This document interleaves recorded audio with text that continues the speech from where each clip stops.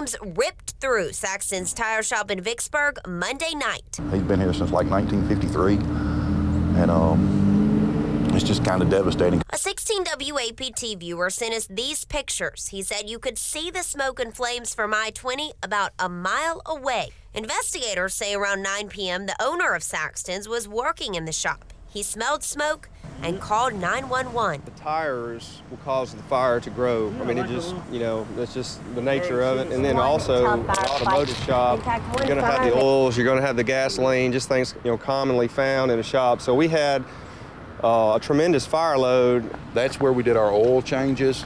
All of that back there that's smoldering was storage, basically. One fireman was rushed to the emergency room after this brick wall came tumbling down. It actually fell across the fire hose, landed on the firefighter. Fortunately, he had no broken bones and no serious injuries, and he was treated and released. The owner did manage to save several customers' cars, but one man was waiting to see if his work truck made it out.